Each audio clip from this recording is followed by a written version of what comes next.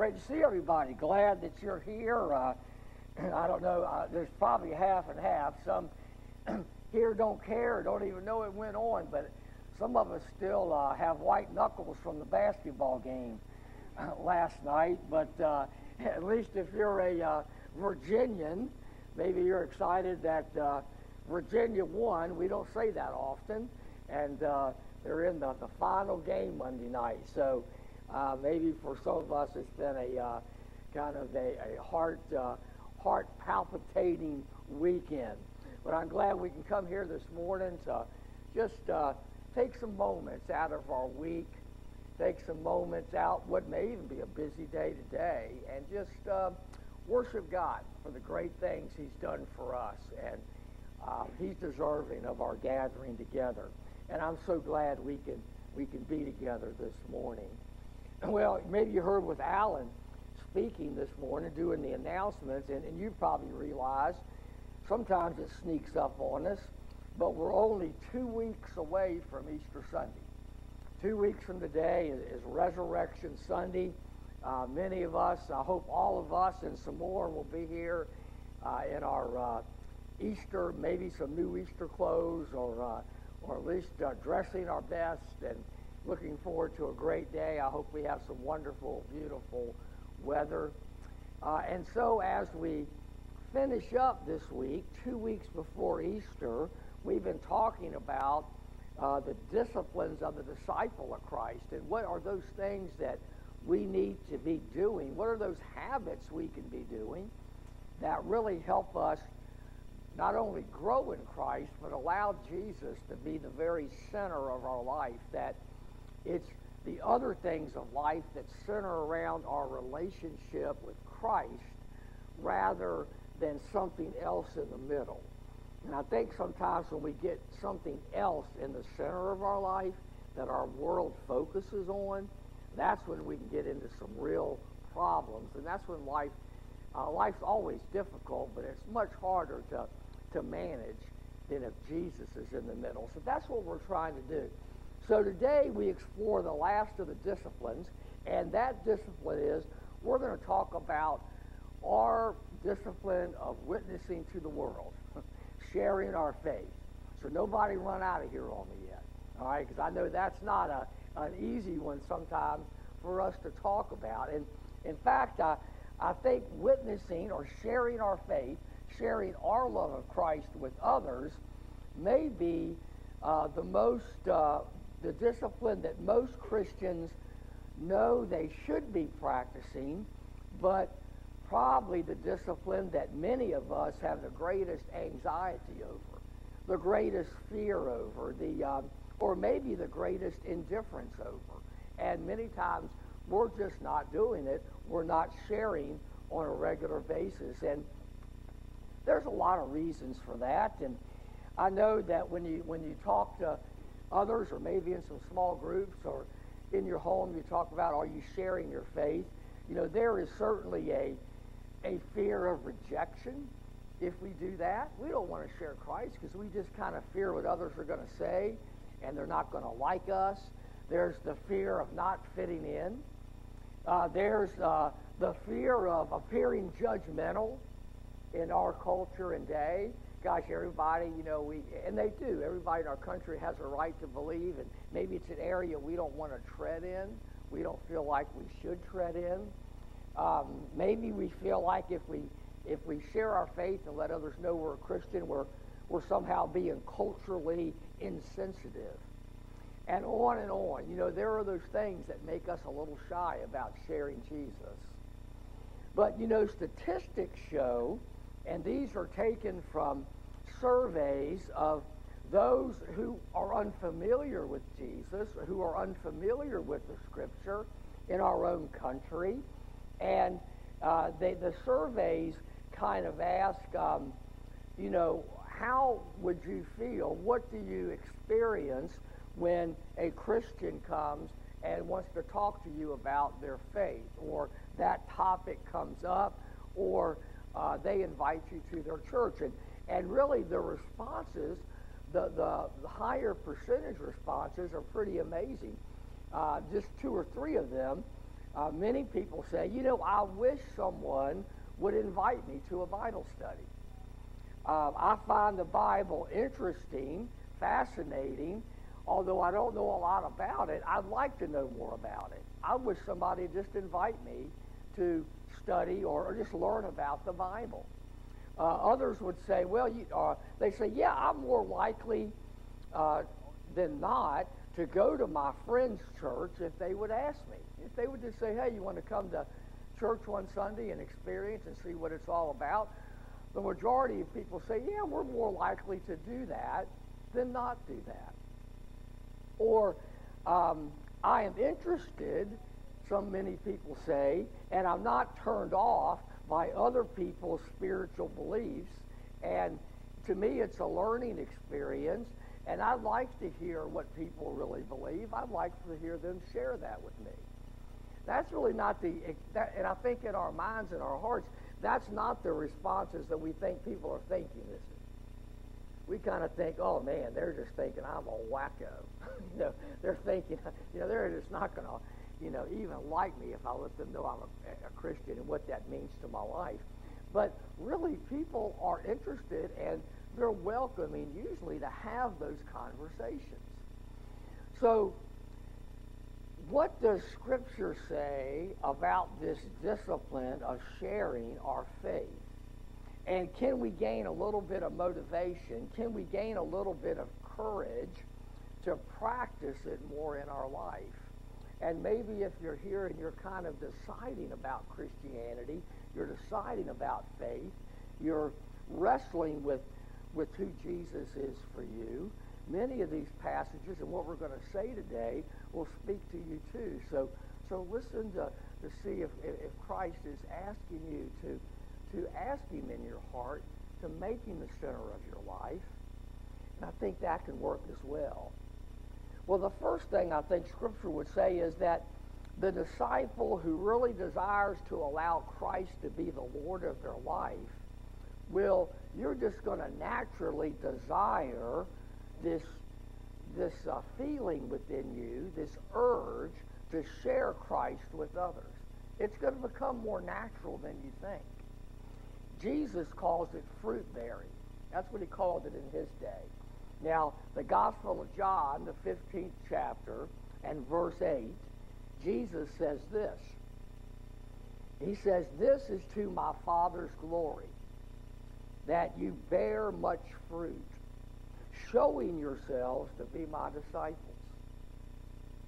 So another way we show the world that we're his disciples, one way we've talked about in weeks past, is that we love each other. That Christianity is about loving. It's not about judging. It's not about hate. It's about loving. The more we love each other, the more we show Jesus is real. But another way is that if we're so excited about our faith, if we share it with others, it shows others that we are his disciples. It's a way to bear fruit. And we've talked about many of the disciplines of growing in Christ. And I want you to know that what Jesus is saying is that sharing our faith is just as important to your spiritual growth as reading your Bible and prayer. It's all the same.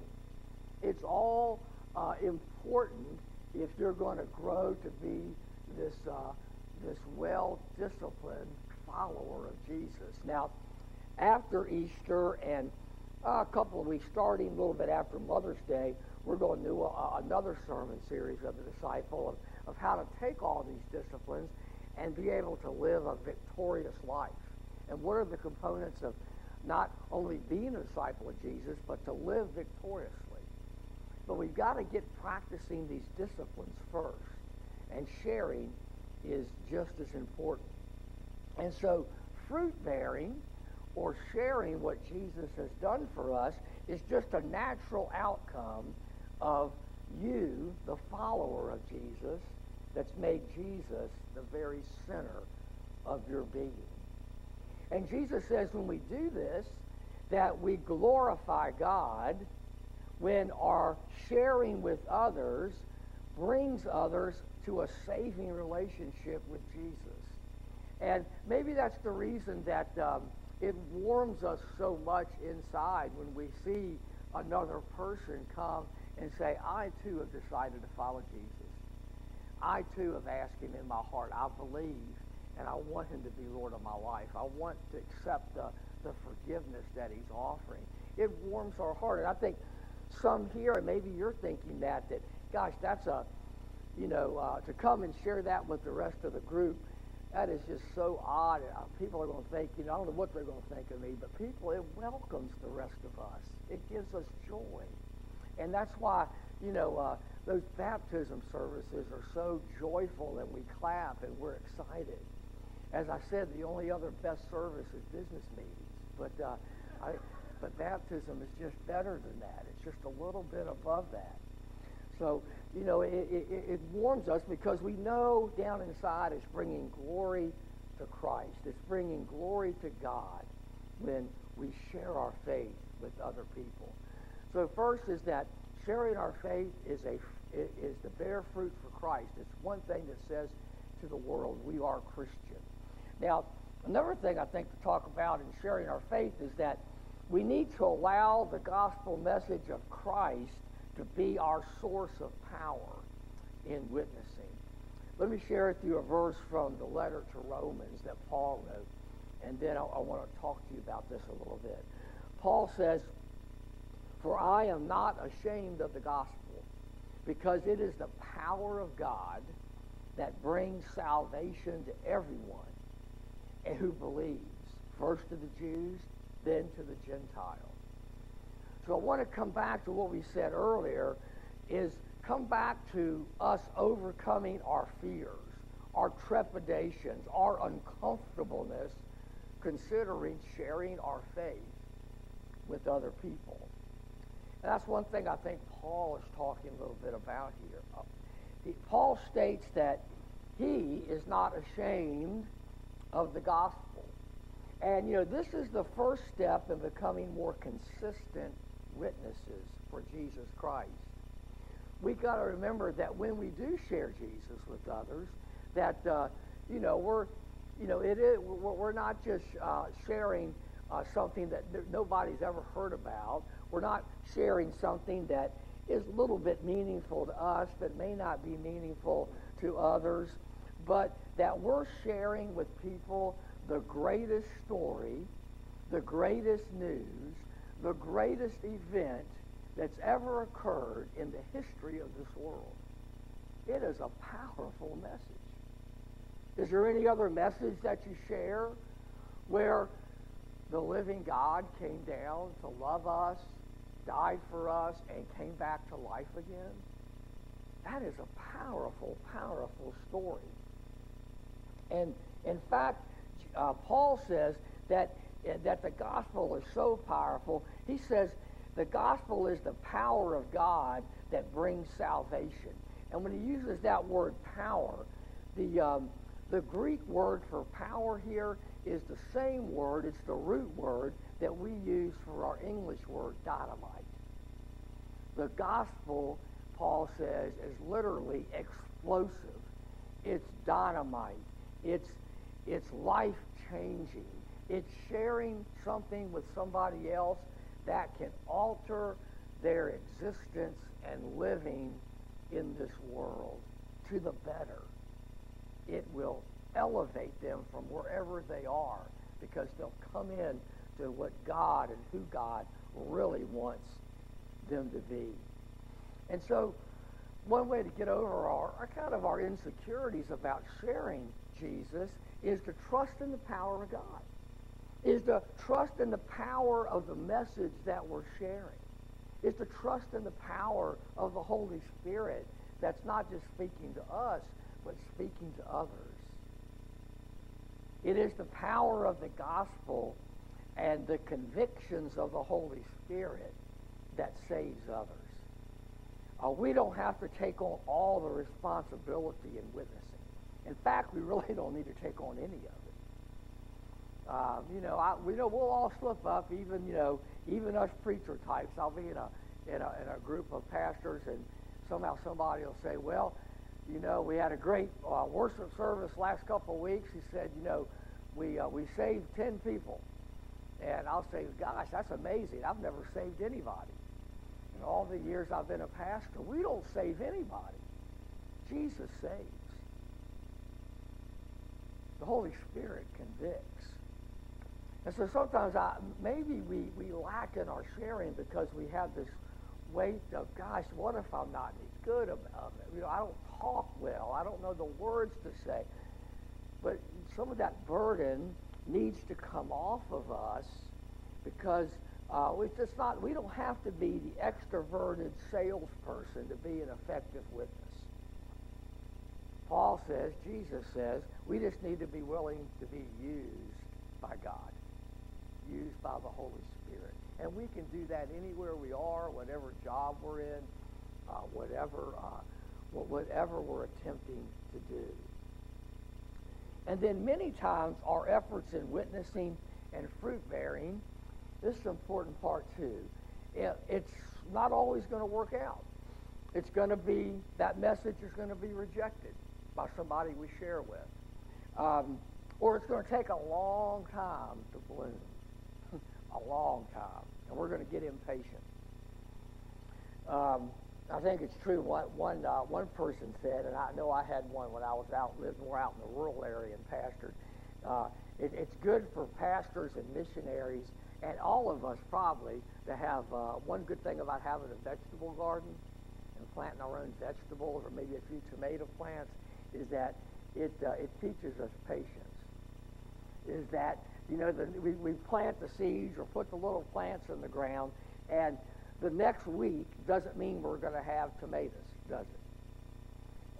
The next 2 weeks we're not going to have tomatoes. The next 3 weeks we're not going to have tomatoes. But if we lovingly water that plant and, the plant gets proper care and we can, even sometimes if we mess up and neglect it, still more than likely somewhere when it comes harvest time for that plant, that vegetable, we're going to have a tomato. We're going to have some green beans. We're going to have some corn. And it teaches us this patience, this fruit bearing, this planting of seeds. And Jesus, back to the Gospel of John in that 15th chapter, he reminds his disciples about this. He says this, remember what I told you. A servant is not greater than his master. If they persecute me, they will persecute you also. If they obeyed my teaching, they will obey yours also. They will treat you in this way because of my name, for they do not know the one who sent me. We got to realize that there's going to be times when we share the good news that some people are just going to reject the message. It's going to happen.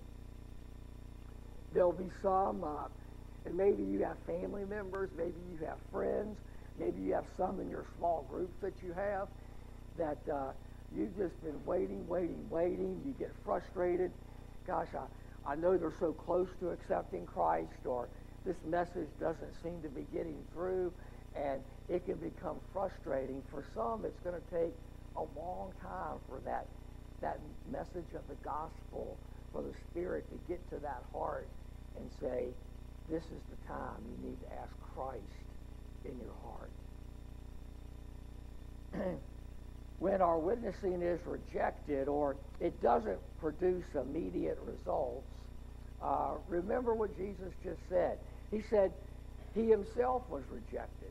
He himself taught many people and tried to get a lot of things spiritually across and was rejected in his own life. Well, if you're rejected sometimes with your message, you're in good company. It could happen to Christ, who had all the perfect words, who was perfect, who always said the right thing at the right time, and he was rejected. Aren't we going to be sometime as well? I think Jesus wanted us to know that. But part of growing as a Christian is learning sometimes to rejoice in our spiritual sufferings. And sometimes it is hard to, maybe sometimes when the message is rejected or someone, puts us down for what we believe, maybe a great response is just in your prayer time next time, thank Christ, thank Jesus that he has allowed you to share in his suffering. That he's allowed you to glimpse a little bit of what he suffered to bring this great news and salvation to you. That's a part of being a believer. And not everyone is going to hear and receive the good news the same. I love Jesus' parable about the sower. You can talk about that in many different ways. But one thing Jesus said as he explained the parable, he said, the sower is the one that shares God's word. And he's throwing these seeds of the gospel everywhere. And that's kind of how the Palestinian farmer did. He would just throw, they didn't have rows and neat little rows and prepare the soil. They just threw it everywhere. And they knew somewhere the seed would grow. But Jesus said in the parable, some of those seeds are just going to fall on the hard path, aren't they? Some of those seeds are going to fall on a hard path, and they're never going to penetrate. They're never going to grow.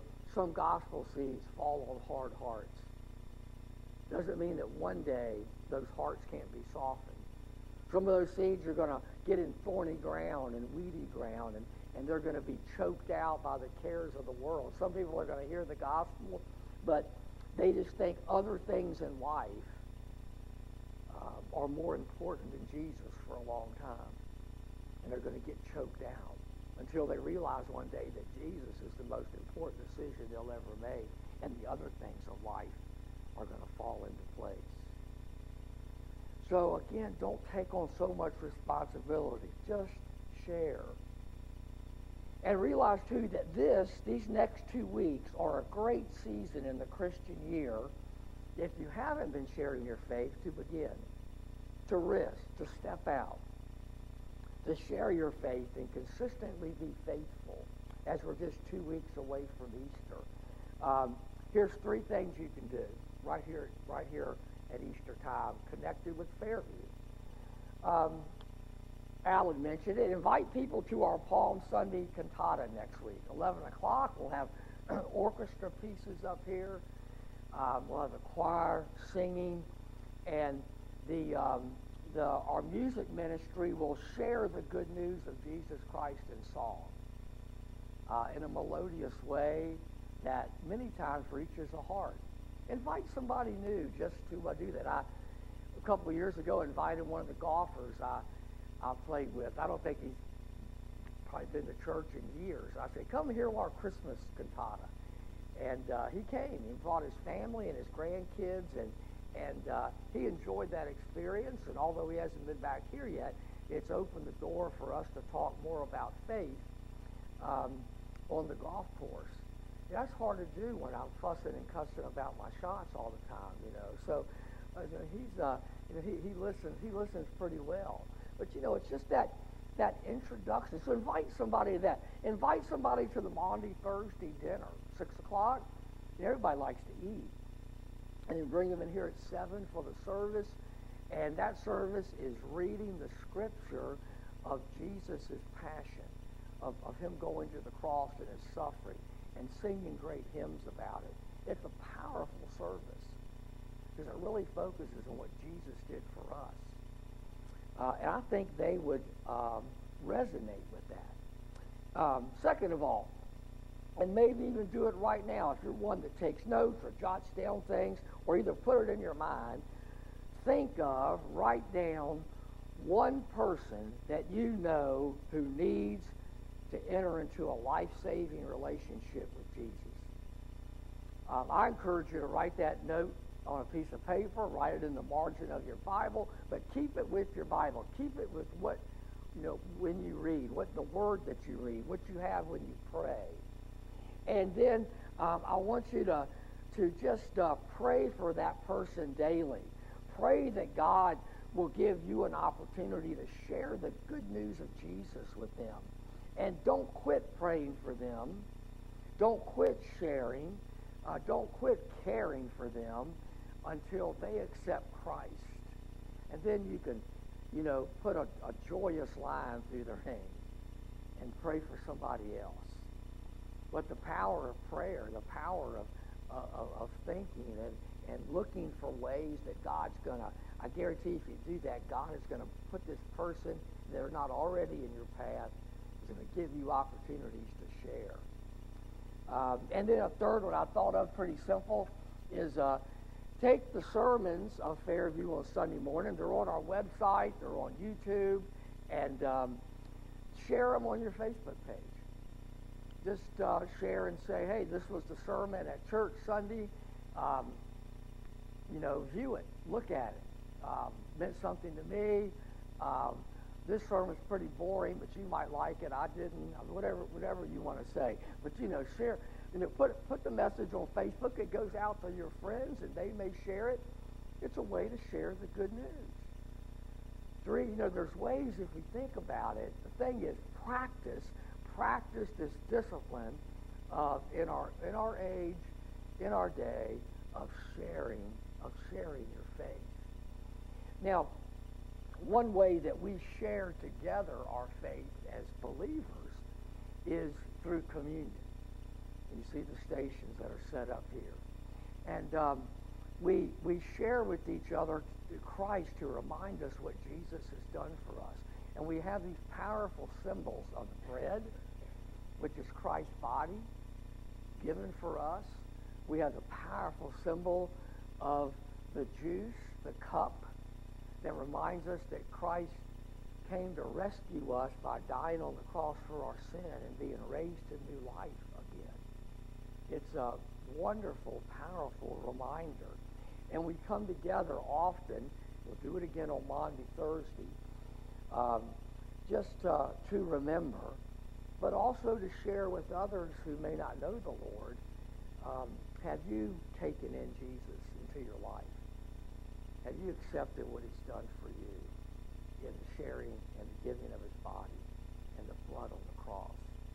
And so I'm going to pray, and Tammy and I are going to be over here. I think Cricket's going to be over here, and Talmadge. Okay, great. It's going to be over here to share communion. We're going to offer that to you. Come and take the bread, the body of Christ, dip it into the cup, the blood of Christ, and remember, or think about sharing this with others. Let's have communion together. Make it just be a holy time for you. Good time to confess. It's a good time just to draw close to God in any way that you want to. So let's pray, and then I invite you to come to the table together on either side. Lord Jesus, thank you for this day. Thank you for your word. Thank you for giving us a story to tell, for allowing us to be a part of your great plan.